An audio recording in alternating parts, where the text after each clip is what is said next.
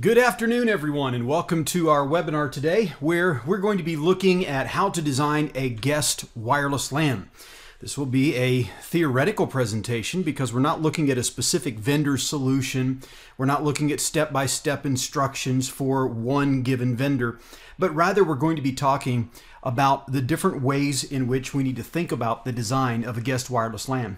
Now, this webinar, for those of you preparing for CWDP, the Certified Wireless Design Professional, does indeed relate to that certification because there are objectives in that certification where you'll need to understand the design concepts related to guest wireless LANs and how we build those and so forth. So you'll be learning those important concepts here today. This webinar is scheduled to go about 30 minutes. And so we do like to keep most of our webinars down in the 30 to 45 minute time frame so you can get a nice nugget of information in a shorter amount of time. My name, for those of you who do not know me, is Tom Carpenter, and I'm the CTO here at CWNP. And we are in the process right now of building up to the launch of the new CWDP exam, which will come out in September. And with that, there will be study guides and e-learning and practice exams and all of the rest of the materials we always provide to help people prepare for those certifications. Now, before we get into the details of the presentation today, I do want to remind you, if you're new with us here at CWNP, that we provide several different certifications related to wireless networking or 802.11 wireless LANs. It all starts with the CWNA, the Certified Wireless Network Administrator, and then building on that flagship certification are professional level specialties in security, design, and analysis.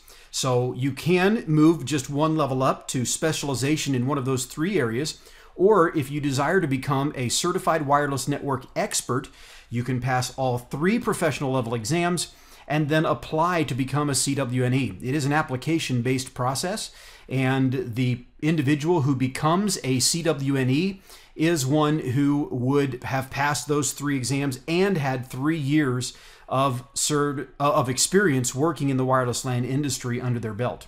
So before we move any further, and just to make sure that everybody can hear me, because someone did just ask if we're about to start, are you able to hear me? If so, if in the chat, if you just want to say yes, that'll let me know that you can hear me, and I'll know that we're good to move forward with that.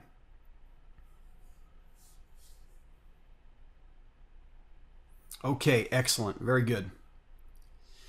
Now, the other factor then that I want to point out to you is if you have questions during the presentation today, do feel free to send those in. You can send them to all participants, and that way everybody will receive the questions. And just do it in the chat. Don't worry about the Q&A window. Just use the chat window. So if you have any questions at all that you want to ask about what I'm talking about at the time, or maybe even something I haven't covered, feel free to type those in and again send them to all participants so that everyone can see your questions, and we'll get those answered as we can as we go along. So with that said about CWNP and who we are, let's talk a little bit about the agenda today. Very basic agenda of what we're going to cover. We'll be talking about why we implement guest wireless LANs in the first place. So what's the point of having a guest wireless LAN as opposed to just letting everyone onto our network? And then we'll talk about the different implementation models that are there. We'll talk about security considerations when implementing a guest wireless LAN, and then some of the different solutions, looking at them in detail. So what are some of the implementation model solutions that we need to uncover in detail in order to understand the importance of implementing a well-designed and secure guest wireless LAN? So first of all, why have a guest wireless LAN in the first place? Why not just give access to our network for every person that wants access to our network and just let them onto our own network as opposed to the guest network? Well, the answer is that a guest wireless LAN gives you extra security because in some way it is segregated from the rest of the network. And we'll talk more about that later on. But the reason for providing that segregated network is because internet access is just expected by many today. Even a sales professional who comes to your facility may expect that you can provide internet access to them. And that's really what they're after. They're after internet access. Sometimes they might want a local printer, but more often than not, they just want to check their email or send an email or download a file to communicate with you and so forth. So sales professionals, contractors, employee family members who come in to visit on special days and so on, interns. These are just a few examples of people who come into your network or your facility and expect to be able to have access to your network. And so having a guest wireless LAN helps you to provide them with what they want while also protecting your organizational data. So you're keeping them separate from your network. And because of that, you have better protection. Now, the good news is that guest wireless LAN features are often available even in small office, home office equipment today. So you can get very low cost hardware that does support guest wireless LANs these days. For example, Cisco has small business access points that have guest wireless LAN capabilities built into them. You can even get consumer grade devices today that have guest wireless LAN capabilities built in. So it's not at all unusual to have that capability built into the different devices that are, again, in those lower grade markets, consumer grade and even small office, home office grade devices that will have these capabilities in them. And the way they generally work is they implement a separate SSID that you can also define a VLAN for, and therefore on the wired side of the network, you can control what portions of the network those guest users have access to. But we'll talk a little bit more about that as we go along. The main point of this slide is to remember that we want to provide a guest wireless LAN if we do, because we need to provide that internet access, usually, possibly access to printers and some other resources, and we want to do it in a way that protects our organizational data, keeping people away from our information. So now that we've talked about why we might want to have a guest wireless LAN, let's talk about the implementation models that are available to us. And we have at least two primary models that we could think about, and those are integrated and segregated. So this is really high level, okay? This is talking about whether or not you're going to provide access to your internal network, or you're going to provide access only to the internet or some other separate location. The point then is that if it's integrated, it means you're allowing it access, the guest user's access to your network, which can be a devastating thing and not something that you want to do in most cases. So the key then is we probably want segregated guest networks. And this does not necessarily mean it's different hardware, okay? It could be that it's in the same hardware, but it's segregated using some technology. And we'll talk about those technologies as we go along. The point then of a segregated guest network is that the network is available to users, but it is not connected to the same resources that internal employees would be connected with. The segregated guest network then is going to enhance security because of this separation. And it will simplify management as well, because quite often you don't want the guest users to have the same level of access in a couple of areas, both in resource access and in quality of service. And so it's quite often the case that you give a lesser priority to guest users of the network than you do employees of the network. And the reason for that is that the guest users are probably not doing mission critical tasks for your organization like the employees may be using. So therefore, it's important to keep in mind that there may be simplified management on the guest network. Quite often you can set it up, get it running, and then you can forget about it quite often for long periods of time, except for the fact of having to do firmware upgrades or other type of upgrades like that that you might have to do on occasion. And so generally speaking, we implement it and just let it run and do its work with only some monitoring capabilities in place. Whereas with our full-scale wireless LAN for our enterprise employees, we're going to be more heavily involved in the management of that on a day-to-day basis. Now, the guest network can be segregated in several different ways, but they fall into two categories, either virtual or physical segregation. So virtual segregation means that we're using things like VLANs, and physical segregation means that we actually have physically separate access points for the guest network. So virtual, VLANs and tunneling, this kind of thing, and we'll talk more about that later. Physical, we're actually implementing separate hardware in order to implement our guest network. So now let's talk about the security considerations we have to think about in relation to this then. And so what we're dealing with then is two issues related to our data, of course, data access and data storage. So with data access, what we're dealing with is who can access what information. With data storage, it's who can store information on the network. Now, both of these are a security concern in relation to our guest access. So if our guest access is not set up appropriately, then the guests may be able to access data that they shouldn't have access to. And that obviously can pose a huge security threat. But in addition, they may be able to store data they shouldn't store.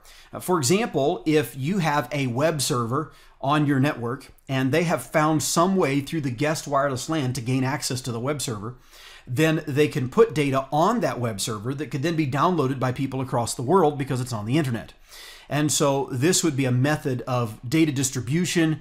It's sometimes called courier access within the pirate scene. The point is that they're wanting to put data on your servers so that other people can gain access to your data, which can then reflect poorly on you with government agencies and so forth that frown upon this type of data piracy.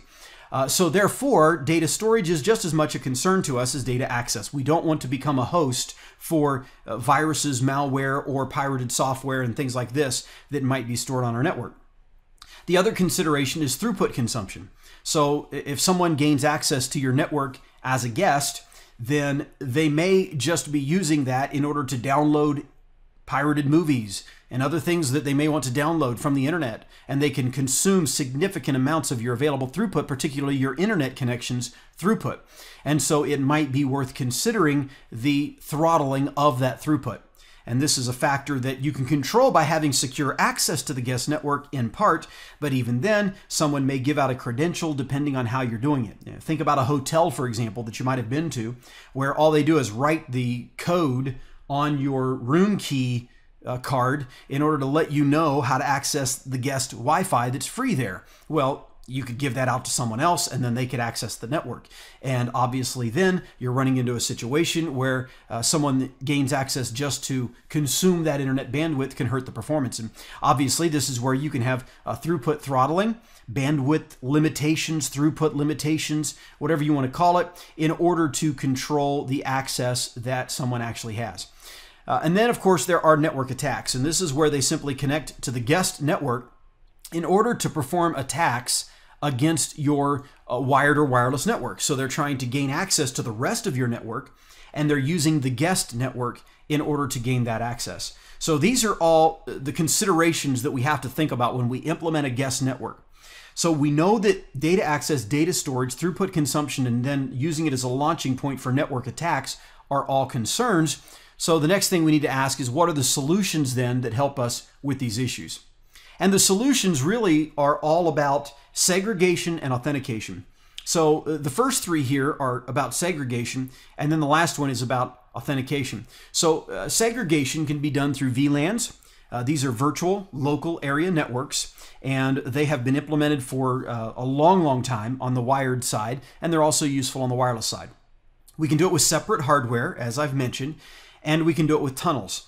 And in this case, what we have is we actually have tunnels going to a separate area of the physical network, and we'll see that more later. And then, of course, there are registration systems in order to ensure that we have the registration that we need, the authentication that we need for the users of the network. So let's talk about each of these in a little more detail. So first of all, VLANs. Whenever you set up a wireless LAN with most enterprise wireless LAN hardware and software today, you set up something called a wireless LAN profile, or something that means the same thing, but they use a different term. So the wireless LAN profile is going to contain basic things like your service set identifier, your SSID. It may have a name for the profile. Then a VLAN ID is usually associated with it as well. You'll also have quality of service settings and authentication settings and things like that too.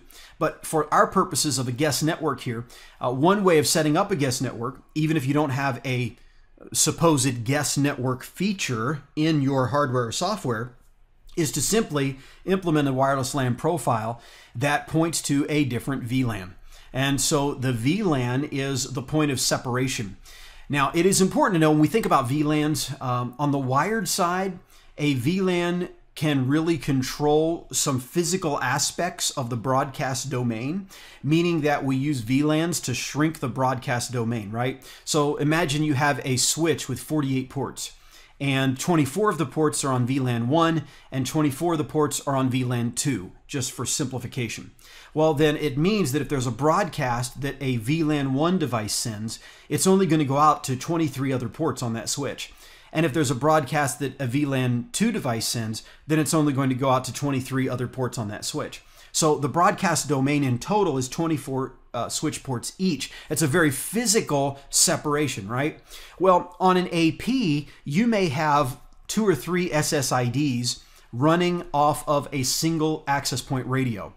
The important thing to know is there's only one channel, right, that it's on. And so with the one channel that that radio is on, it is one broadcast domain, even though there might be multiple SSIDs. There's no real way to stop that from happening because of the very medium itself, right? And so the medium itself dictates that even though I'm using multiple VLANs across the wireless medium, in effect, I still have one big broadcast domain because all of the client stations hear a frame, whether it's destined for their SSID or some other SSID. They still hear the frame and they still have to be silent, and contention still has to process as it normally would on the wireless LAN.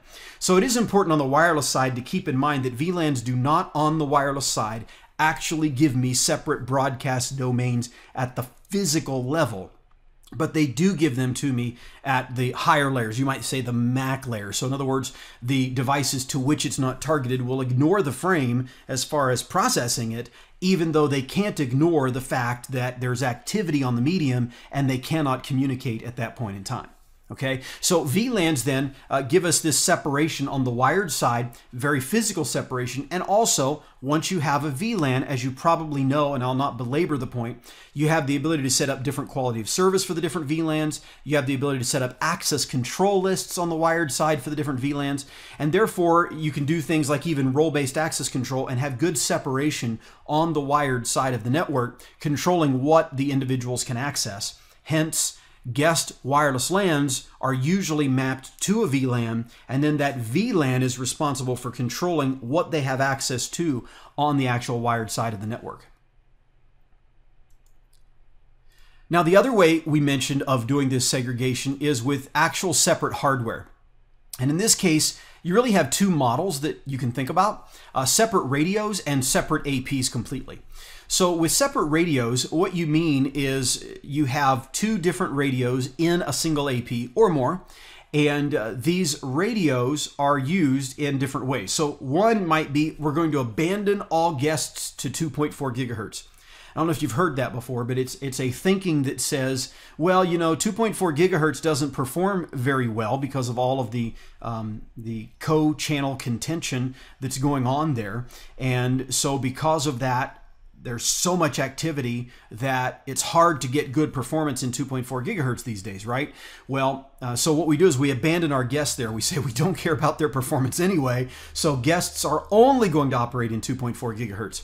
Well, the only problem with that is if someone does have a 5 gigahertz only client, they wouldn't be able to work there. Although, in fairness, that's pretty rare that you have someone come in with a phone or a laptop or something that is 5 gigahertz only. More often than not, they are dual band clients that support 2.4 and 5 gigahertz, or they are just 2.4 gigahertz. So yes, that is one way of thinking, but the other way, and probably more common, is that we have dual radios in each AP for each band. So what we have is we have a 2.4 gigahertz and a 5 gigahertz radio in the AP, and we run virtual SSIDs, if you will, on each of these bands in many cases.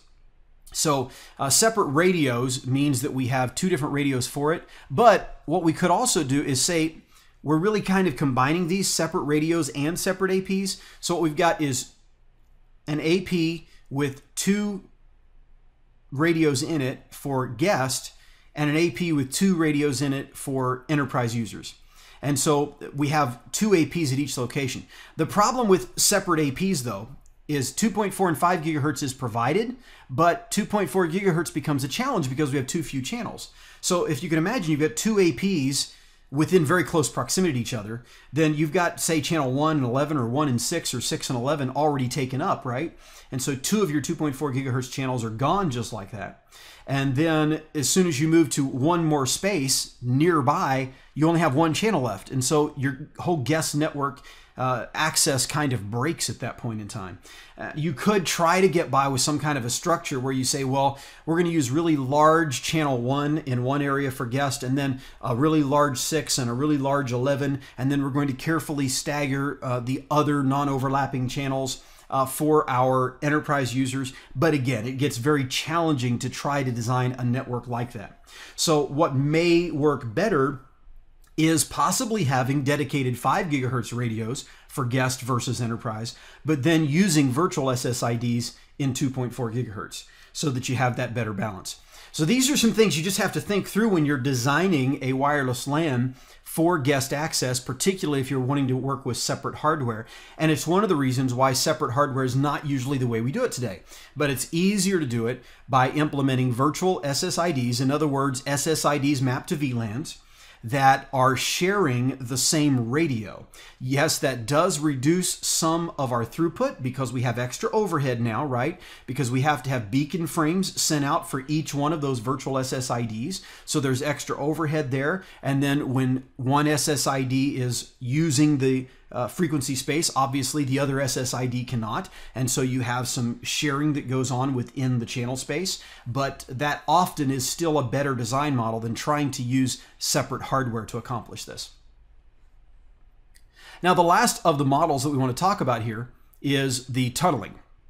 So with tunneling, what we're looking at is taking the guest network and sending them through a tunnel to a remote wireless LAN controller. And this is normally the way it's done. So you'll have a wireless LAN controller in the demilitarized zone that connects to the internet, and all guest users go straight over to that DMZ into a wireless LAN controller that's in the DMZ, and they therefore access the internet from within the DMZ. They actually have no loop back, no connection back into the enterprise network. So they're completely separated from the enterprise network, both by the fact that they're probably on a separate VLAN, but we're also tunneling all of their traffic, usually through a GRE tunnel or something like that, back to the wireless LAN controller in the DMZ. Now, it may not be a wireless LAN controller in the DMZ. It may be some other kind of tunnel endpoint. Any kind of VPN server could act as that tunnel endpoint. But generally speaking, because the wireless LAN controller is supported these days, it's a sensible way for us to implement this kind of a guest network. And the benefit then again is you're pushing all guest users directly into the DMZ, and they really just don't have the ability to access anything locally because all of their frames are forwarded through the tunnel into the DMZ controller before they're processed and allowed to have any kind of access at all. Once they're in the DMZ controller, the only access that is left for them is access to the internet, and so we get that extra security in that mode. So the two basic ways we use most often then are going to be VLANs, which means virtual SSIDs mapped to VLANs, and then tunnels. These are the two more common that we use. Separate hardware is far less common simply because of the lack of 2.4 gigahertz channels that are available to us to be able to implement separate hardware for our guest networks. Now remember, with all of this, you can also control how much of the network time the guest users are going to get versus the other users. So for example, even if a guest user is trying to make a voice over IP call from their phone or something like that, maybe a software phone on a laptop, we can still control and not give them the quality of service that they might really even need for that because they're, after all, a guest user and they're not one of our enterprise clients. Now, the final of the 4 items we said we needed to consider then when it comes to implementing guest wireless LANs is our registration systems. And this is the last topic we'll talk about before we leave it for Q&A today. When it comes to registration systems, what we're talking about is the authentication side of the guest network, right? So there are several different ways that we can implement registration systems. You've probably heard of things called walled gardens, captive portals. These kinds of concepts are a way to get a user into an area where they don't really have any access yet, but they have to do something to gain access. Now, a registration system can support pre-registration. So this is where that the administrator or some other sponsor may set up an access for someone before they even get there. It can be a group that's given access or an individual user that's given access. And in that case, ahead of time, we get the access ready for them, and maybe they receive an email with their credentials. So before they ever come to the location, they already know what they're going to need to be able to sign on. And then we may be able to provide some type of a kiosk that they can use to self-register. So there might be self-registration as well, where they go in and put in some information to authenticate to the system. And sometimes all it is they provide an email address, and then they're given a password that's temporary and works for 1 hour, 4 hours, 8 hours, what have you. And automatically the account is simply deleted after whatever that time window is that we have configured for their access.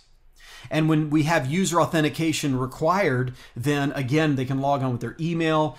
We may use social network integration, so social login is not uncommon. And they could log on with Facebook, Twitter, Google+, Yahoo, other types of services. And of course, there are always privacy issues associated with that, so some people don't like that. And that's why sometimes we'll provide the option for them to log on with their social network, which, by the way, can be really helpful for retail agencies, coffee shops, these types of places that provide Wi-Fi. Because if you log on with your Facebook account or with your Twitter account or something like that, then part of that logon can be that you're approving the receipt of tweets or messages from this Wi-Fi provider in exchange for gaining access to Wi-Fi. And so the benefit to the provider is they can now market to you, let you know what the coffee of the day is or something like that. These are all very, very important. So this is user authentication, and again, there are two benefits to it. One, you're making sure that they're registered before they get on, so it gives you better security as to who's accessing even your guest network, much less, of course, segregating and keeping them from the rest of your network. But then the other benefit is if you're a retail outlet of some sort and you're providing Wi-Fi like a coffee shop or a restaurant or a bookstore or anything like that, then you get the benefit of possibly being able to market to them after the fact as well. So these can give some benefits to the support of the authentication and registration system that you might implement. So this gives you an overview then of the things you have to consider when designing guest access. And today we have not gone into any specifics about a given vendor. So you're going to see all kinds of terms related to specific vendors. Here's my suggestion to you. It's twofold. Number one, if you're preparing for the CWDP exam, do not worry about a lot of vendor-specific terms because we do not test on vendor specifics. But second, if you're looking at vendor-specific terminology, always the best place to get information about how that works is the vendor's website themselves. So you could do a research, for example, on a term that you've read in vendor white papers or something like that in order to find out exactly what it is that that feature might implement. Because here's the thing, you'll see a vendor use a term that you've never heard before.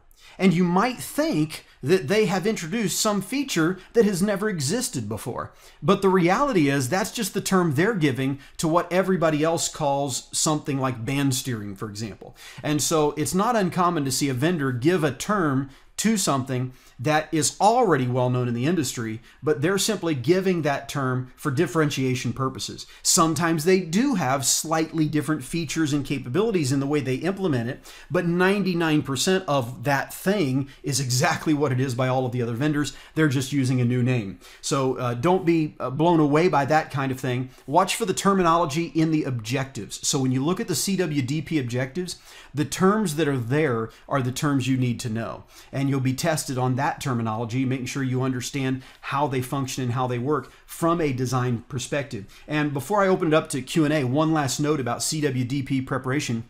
Remember, CWDP is all about design.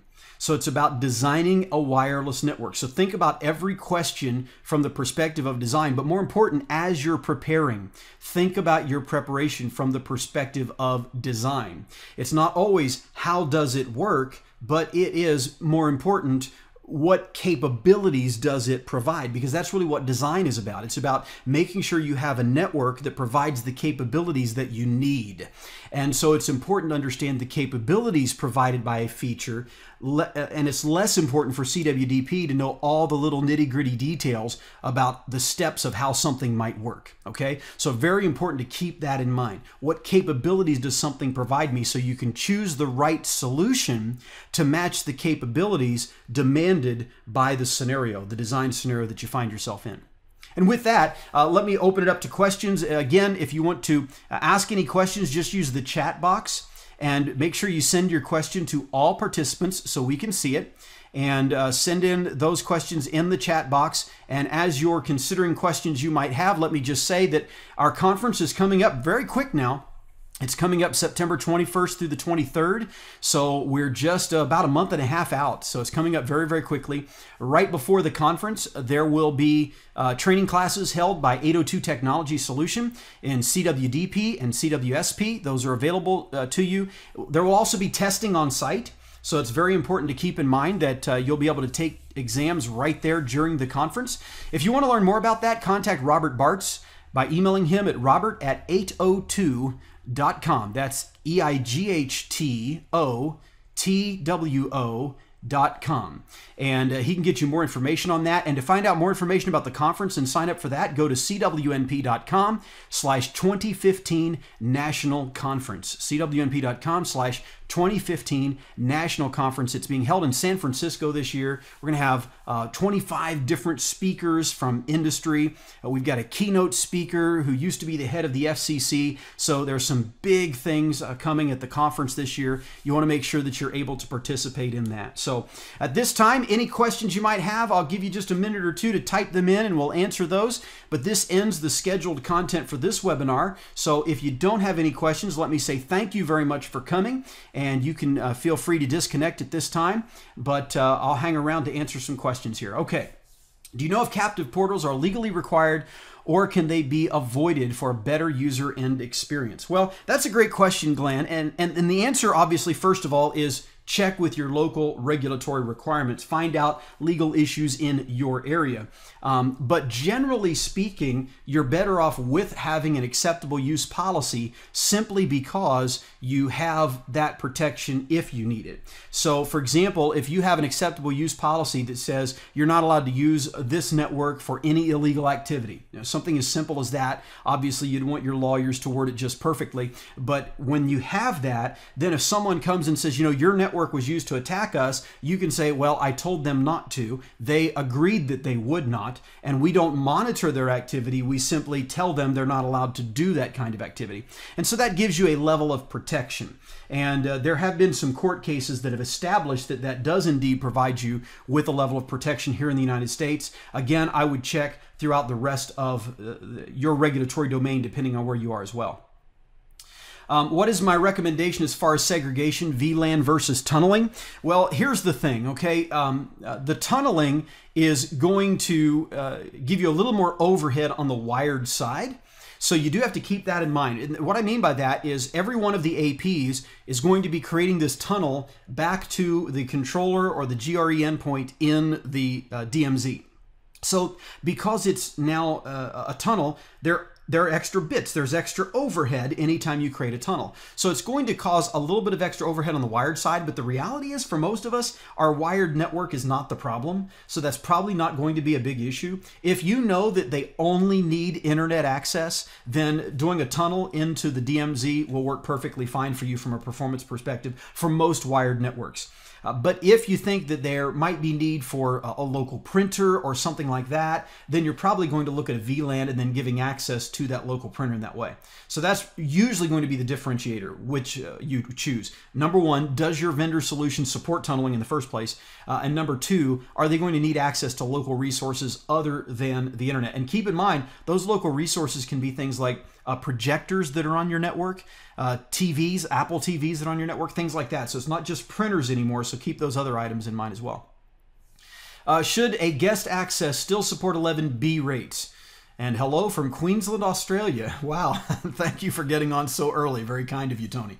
Let me just say that 11B rates for guest access is going to be up to you. Now, what I mean by that is obviously if you give that 11B access to the guest network, it's going to hurt not only your guest network, but also your enterprise network if you're doing multiple SSIDs instead of separate physical hardware, right? So because you have multiple SSIDs all contending for that medium, even though it's the guest that is 11B, it still uses the airtime that's now not available for the other clients that would be using the same radio on the same channel. So it's very important to think about that when you're implementing and whether you're going to support those 11B data rates. My suggestion today would be no, don't support the 11B data rates anymore, and see what kind of complaints you get. I don't think you'll get many today, but it's probably better to do that just for the performance of your network overall. And a lot of people are just saying get rid of those 11B data rates, and who cares if they complain, because they should have a newer phone, a newer laptop, a newer tablet, you know, whatever it is that could support 11G or 11M. And if you really think about it, I mean, you know, you're talking about devices that would have come out probably pre-2006 anyway, in most cases, with the exception of some phones. And, you know, those Wi-Fi phones probably aren't what you're going to use on your guest network anyway. So I would say in most cases, you're going to be very safe to disable 11B, okay? All right, well, if there are no more questions, let me just say thank you for attending with us today. And remember that you have the forums at cwmp.com, so if you have further questions, you can ask there, and the community is very good at supporting and getting you answers. So thank you very much for joining us for this webinar, and I look forward to seeing you later on this month. We'll have another webinar that is going to focus on actually setting up some interesting things with some open source software. So watch for that. If you haven't registered for it yet, we'll be looking at Zero Shell later on this month and see some of the things that we can do in relation to building Wi-Fi labs and things like that. So thank you for coming. Check out our conference, and I hope to see you on a webinar in the future.